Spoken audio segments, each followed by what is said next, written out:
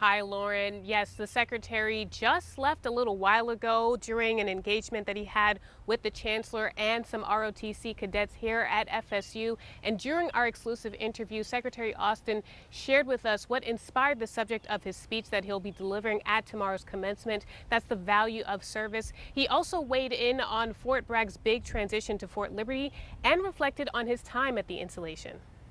Service across the board, I think, is something that all of us need to continue to emphasize, to be a part of something that's bigger than yourself, and to also to give back to the community that gave to you. The secretary's visit here to HBCU Fayetteville State is highly symbolic, as he's not only the first African-American Secretary of Defense, 30% of the university's student population is connected to the military. During our exclusive interview, the secretary also discussed the upcoming transition at Fort Bragg to becoming Fort Liberty. Fort Bragg will continue to be one of the most significant power projection platforms in our inventory.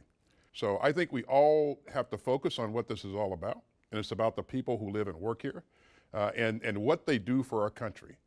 And I think the continued focus on liberty is a good thing. Fort Bragg was the home of one of the most formative chapters of his career. Austin was the first African-American commander of the 3rd Brigade of the 82nd Airborne Division at the installation and held other roles of distinction. It was a special time. When you were the commander of the 18th Airborne Corps, I mean, not many human beings get a chance to do that. And I followed in the footsteps of some amazing leaders. And a fun fact about Secretary Austin and his personal connection to FSU, this is where he met his wife. Secretary Austin will be speaking at FSU's commencement tomorrow.